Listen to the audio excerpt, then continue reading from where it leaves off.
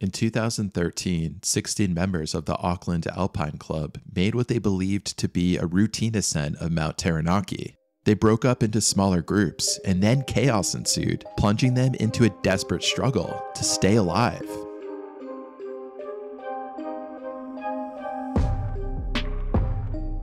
For centuries, Mount Taranaki has been a sacred site for the Maori people, who believed the mountain was a dwelling place of spirits and gods. They held rituals and ceremonies on its slopes to honor the powerful forces that had shaped their world.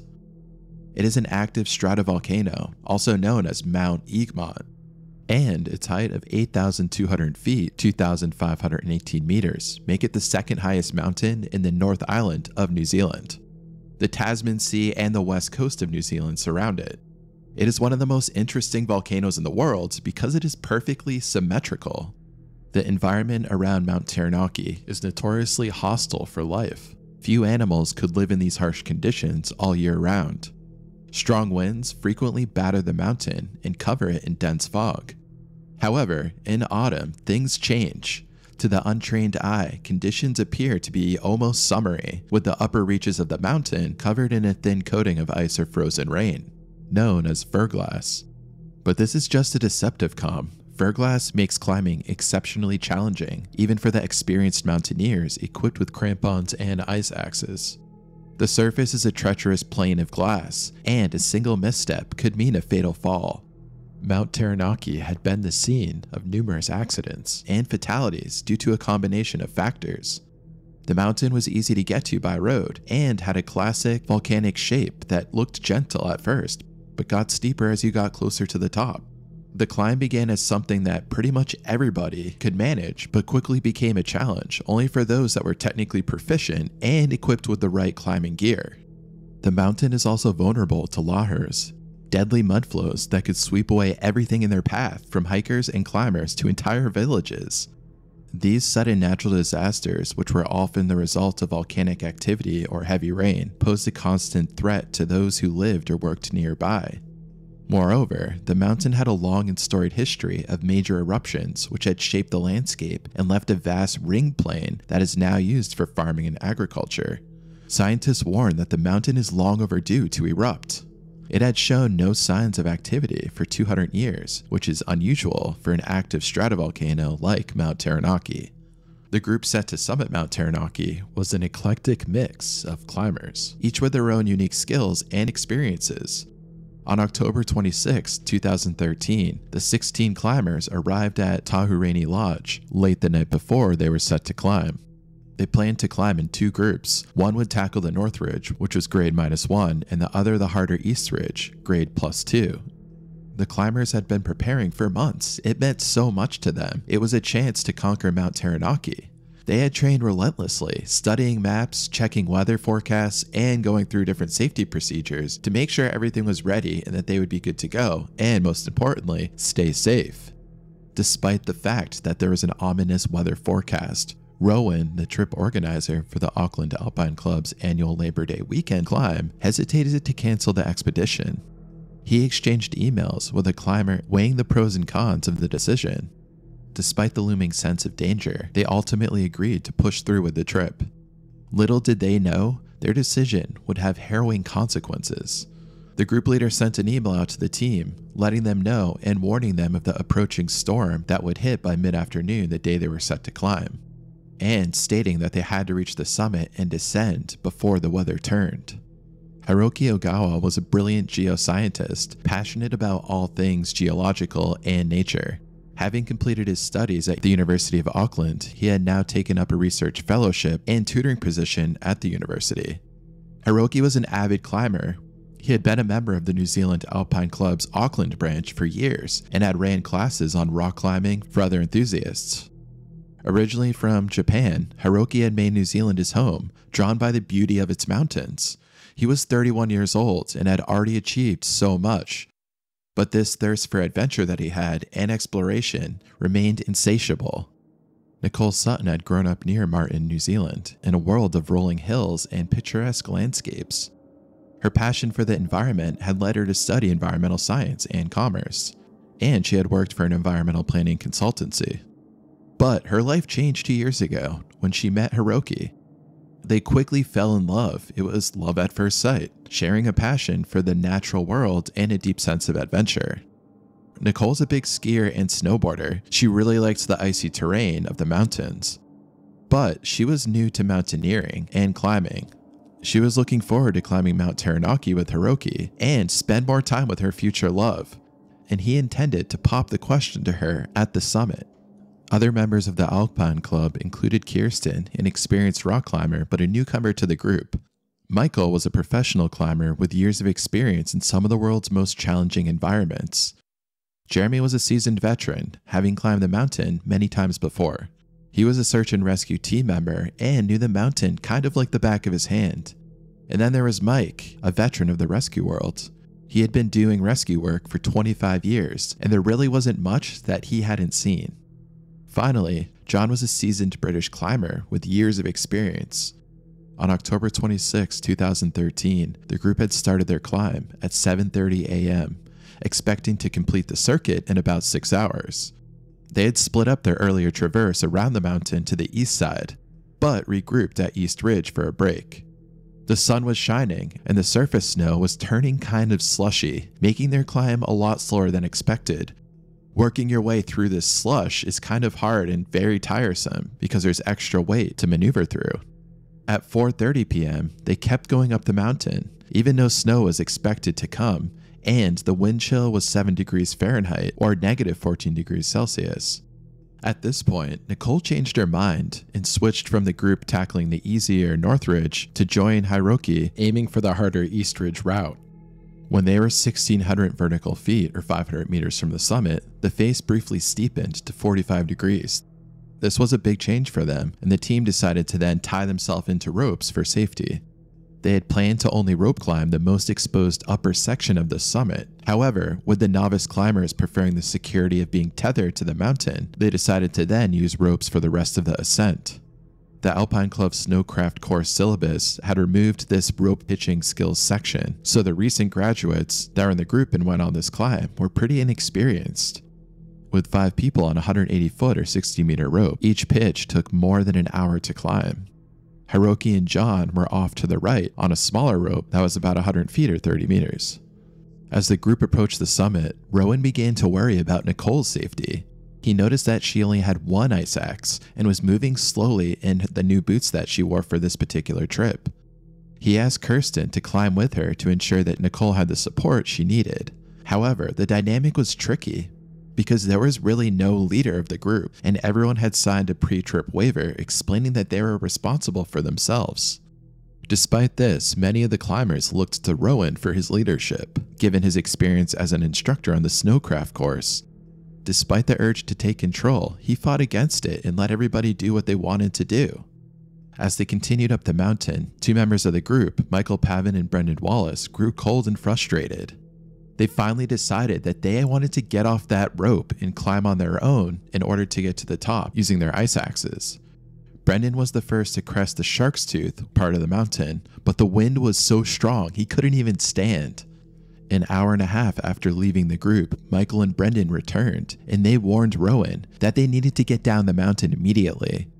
Rowan initially wanted to get over the top and make it to the summit and then go down the easy way, but the wind was picking up and the clouds were moving across the summit at an alarming speed. Group member Susan was showing signs of hypothermia, and the cold was taking its toll on everyone at this point. Rowan gave his down jacket to Susan, and he had to put it on her himself as she was so cold she could barely move. And as he looked closer, there was ice all over her. Clearly, it was time to get off the mountain and find a safe way down. Kirsten yelled up to Hiroki and John that Rowan's group was calling off the climb and they were going to go down. The group of 4 huddled to discuss their options. Kirsten was hesitant about going down the same intimidating face they had just climbed up because it was very hard and windy and the conditions were really horrible. And Hiroki kind of agreed with her that they should go up first. They made their decision and they started their ascent. As they made their way up the volcano, they finally reached the crater, and they couldn't believe it, but the storm intensified even more, and Kirsten noticed that Nicole was really struggling. The wind iced everything in seconds because the weather changed so quickly, resembling a freeze gun in a video game. Kirsten had to break the ice off her hood to put it up over her helmet. Nicole was freezing cold and wanted to sleep, which raised alarm bells for Kirsten because she knew that Nicole was actually just showing signs of hypothermia. The wind was so strong, it whipped the rope over Kirsten and Hiroki's heads as they waited.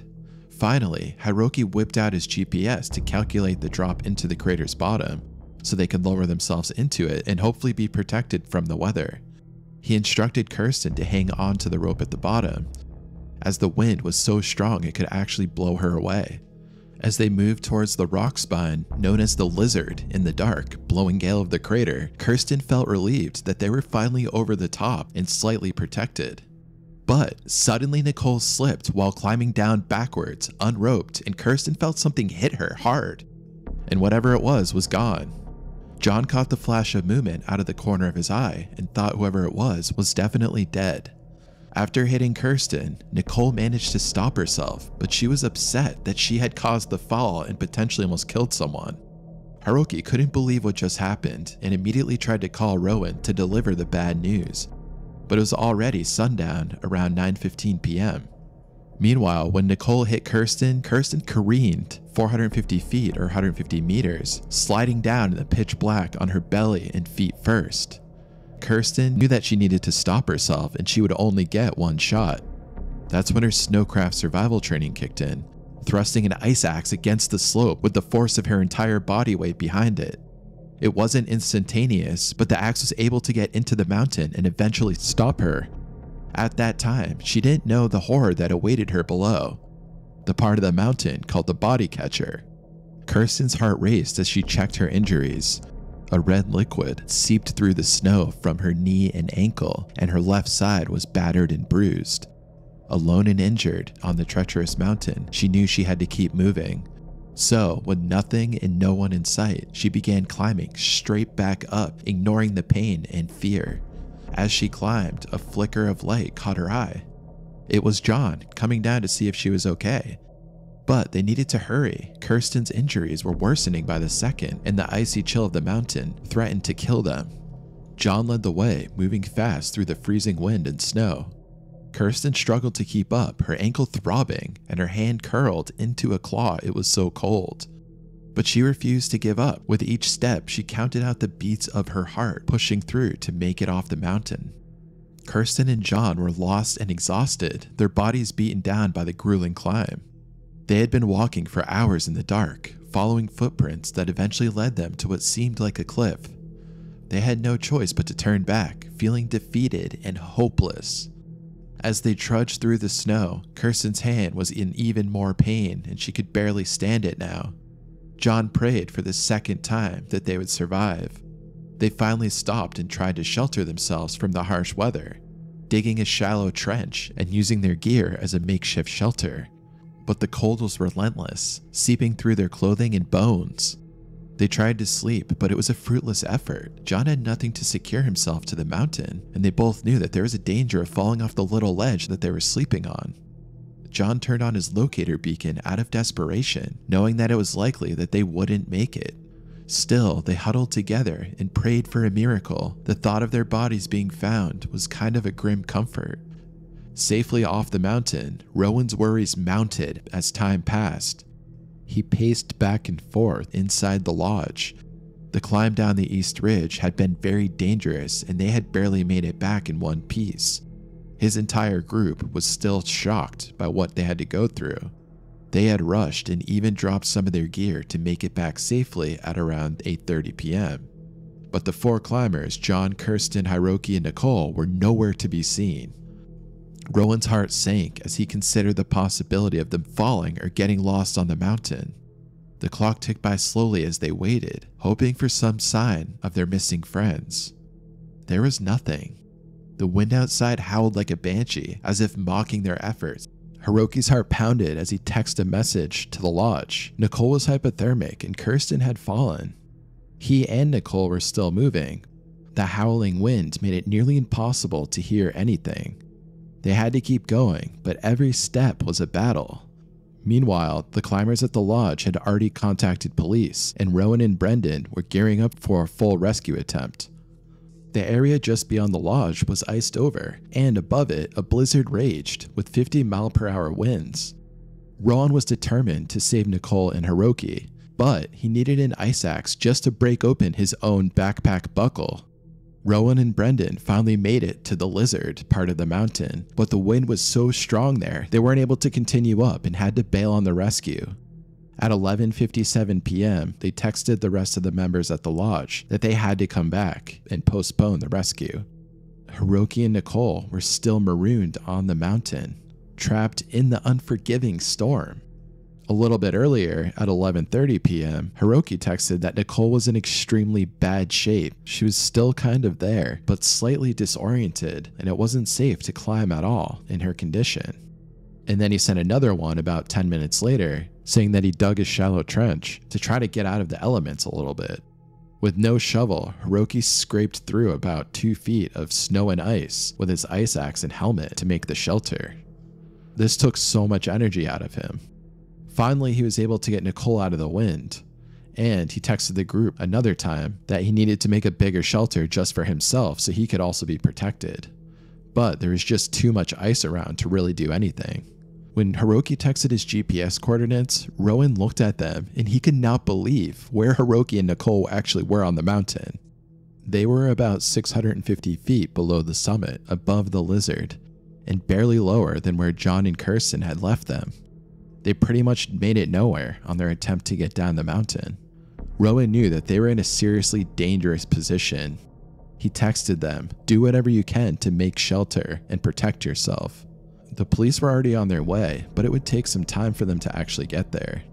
Rescuers Jeremy and Mike had settled in for the evening when they got a call from the police. They weren't sure what it was about, but they knew something was really wrong.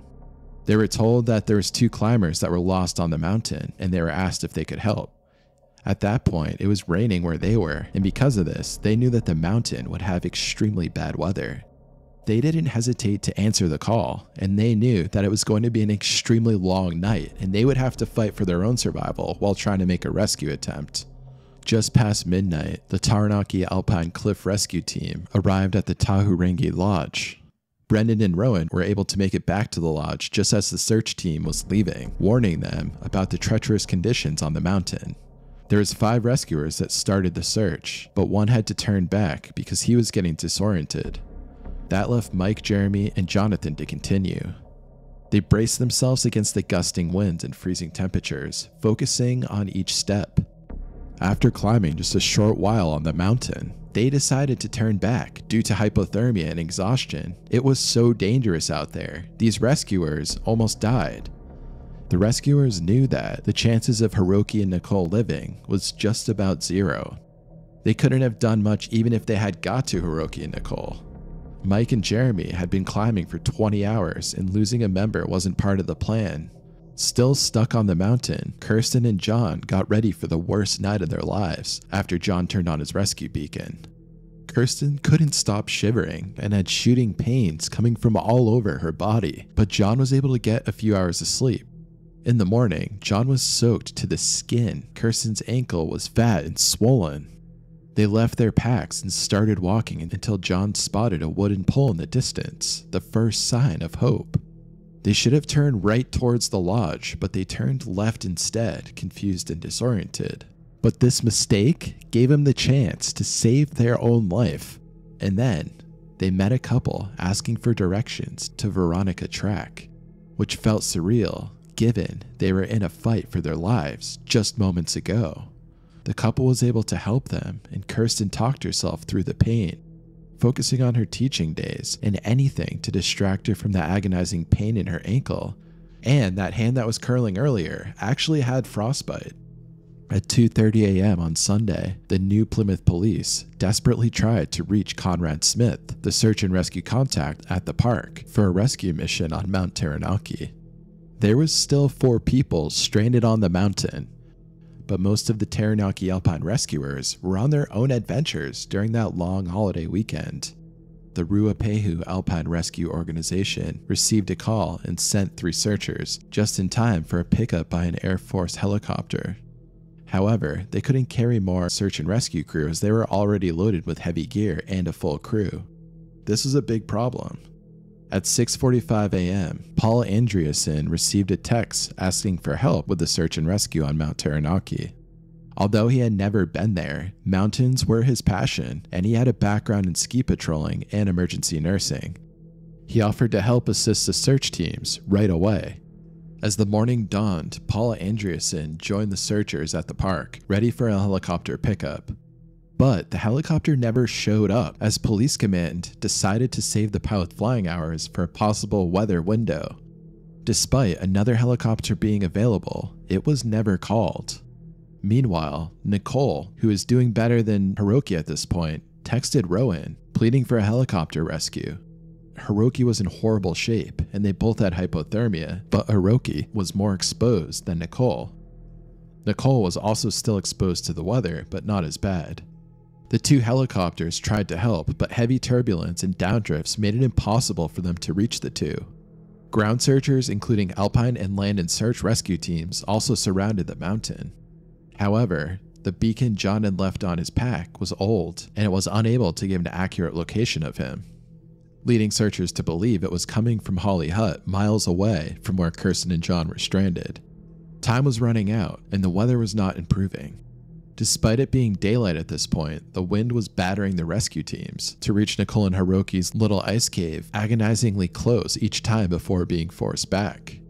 By 5 p.m., the searchers retreated to the lodge, leaving Nicole increasingly desperate. She sent a text begging for a helicopter to rescue them, warning that Hiroki wouldn't make it through the night. While this was going on, the rescue crew finally got to Tahuringi Lodge.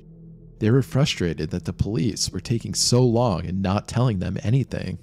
They began formulating their own plan to fix ropes and push through to Hiroki and Nicole. Tensions were high, and the rescue team medic asked for help from the police to keep things under control. The rescuers were starting to fight amongst themselves. Eventually, they agreed on a plan and decided to rest before setting out later in the night. The first two teams left the lodge around 12:30 a.m., battling storm force winds and heavy ice as they fixed ropes and pushed forward. By the time they reached the crater valley, they were down on all fours, huddling for warmth and communication. Finally, they set the ropes and turned back for the lodge at 2 a.m., exhausted but determined to keep going. Paul Andreassend, who was the most experienced wilderness doctor, was told to find the freezing couple that no one else had been able to find. At dawn, he and a group of rescuers heard the sound of a helicopter overhead and knew they were close.